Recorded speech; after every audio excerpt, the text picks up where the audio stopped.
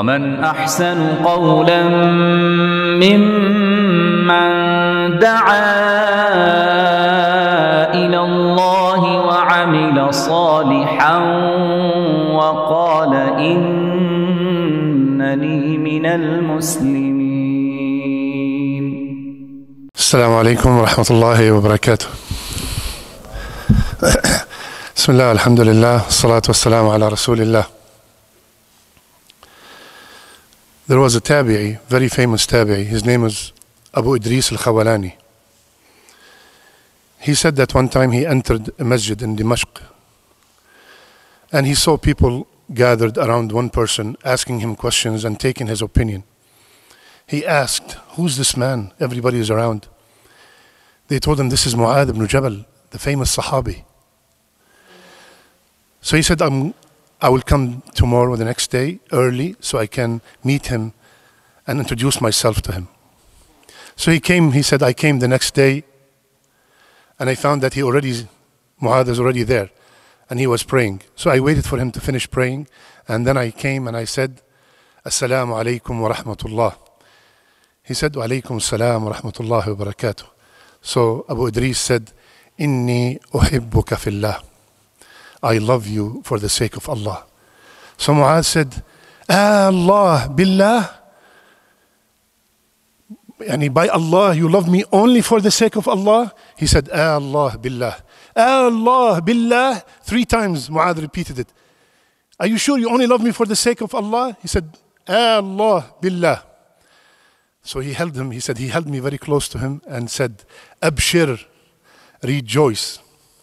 Because I heard Rasulullah ﷺ say that Allah said, حقت محبتي على المتحابين في والمتزاورين في والمتبادلين في." Subhanallah. He said, "Abshir, rejoice.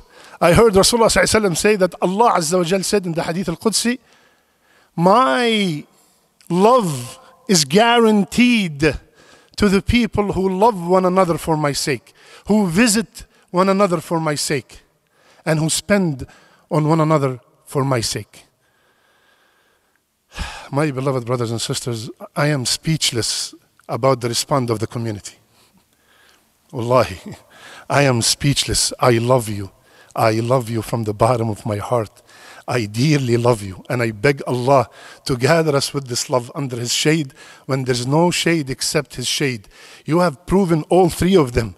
The love that you showed, the people who visited my door at least, and the stuff that they brought, the medicine, the food, the cake, the flowers, the non-stop 24-hour messages from Dallas, from the States, from all over the world.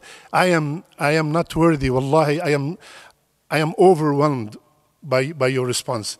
May Allah keep this love for His sake. May Allah gather us with this love under His shade when there is no shade except His shade. And may Allah subhanahu wa ta'ala cure all our sick brothers and sisters. Finally, this COVID is not a joke. You know how we take it? Yallah. It's not a joke. The first few days, I always kept on, I'm sorry, I have to tell you that I lied. I kept on telling you everything's okay because I don't want you to worry. It's not easy, especially the first few days. The body aches and the congestion, you do like this, it hurts. Like this, it hurts. And subhanAllah, I'm sure all the doctors here know what I'm talking about. Please take this issue very, very seriously. Allahumma lakal hamd. I am so grateful to Allah that me and my family, we got it very light compared to what we hear about others.